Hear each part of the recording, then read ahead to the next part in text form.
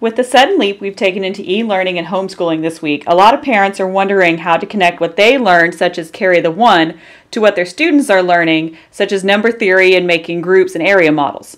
Well, let's look at it here with 17 plus 5. If we simply add 17 plus 5 using the addition algorithm, 7 plus 5 is 12, put down my 2, carry my 1, and then my carried 1 plus 1 gives me 2, so that comes out to be 22.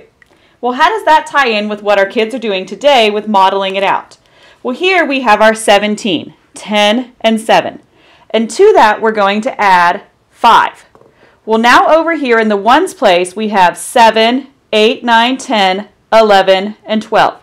Well, this carried 1 comes from 7 plus 5 gives me 12, carry my 1. Well, if we model that out, that means I'm going to finish putting my group of 10 together.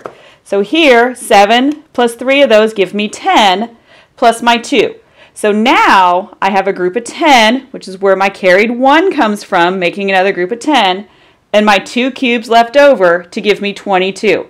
So carrying the 1 is the same as modeling it out with area models. However, this is doing it on paper, and this is doing it out physically, knowing why that 1 goes up there. Either way is going to get us to the same conclusion, but it's often helpful to know how the two connect to each other.